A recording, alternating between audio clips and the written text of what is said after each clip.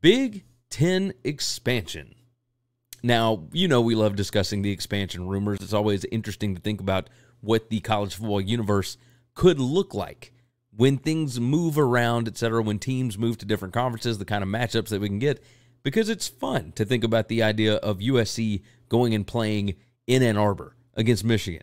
It's fun to think about UCLA going to the Big House and that being a conference game, right? So when these moves happen, it becomes, you just want more, right? You want to see what else could be out there. If Oregon were to jump in, Oregon heading to Happy Valley to play against Penn State, or you have Michigan State traveling to Los Angeles or to Washington, which we're going to actually see earlier this year or early in the season this year.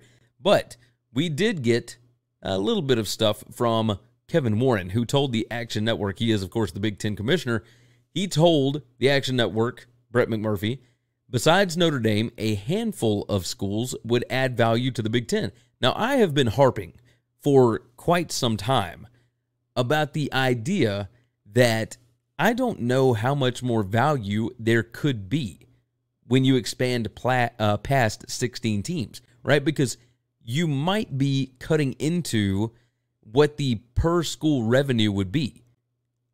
I don't know exactly what these numbers might be. He did say that others that are being considered are, or at least sources have said, others considered Oregon, Washington, Stanford, Cal, Miami, and FSU, Florida State. And the quote from Kevin Warren is, "We're not messing around. I don't want to be Sears and Roebuck."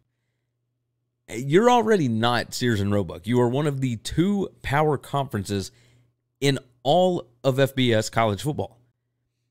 I'm not sure that you are going to get any more value out of the next iteration. I think obviously he is working closely with Fox, but at what point do you get diminishing returns?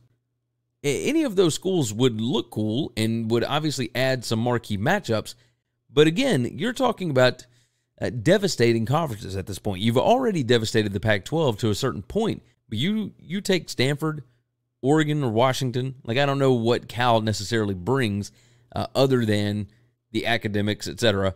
But it is another team to take some losses, which we have discussed on this show as being incredibly important so that the halves that are used to winning will continue to do so. You will continue to have that win on the schedule, and Cal could come in, keep your academics high, be aligned maybe politically and academically. And along with that, you bring in the other ones, Stanford, Washington, Oregon, Miami, Florida State, whoever.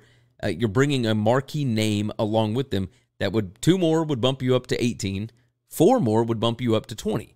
So if those are the schools that the Big Ten is interested in bringing in, somebody has to lose at some point. Yes, you've got Rutgers. Yes, you've got Maryland, Indiana, etc. You've got some that are already built in to take losses. You bring in too many of those big-time schools, and that's the mini NFL side of this, NFL light, if you will, that I don't know that everybody is fully understanding. I'm incredibly curious what the point of diminishing returns would be. That's my question. Thanks for listening to the Winning Cures Everything podcast. The website is winningcureseverything.com, and if you want to connect with us, we're on Twitter at GaryWCE, at Chris B. Giannini, at Winning Cures, or you can email us, Gary at winningcureseverything.com or Chris at winningcureseverything.com. Subscribe everywhere you need to subscribe, and we'll see you soon.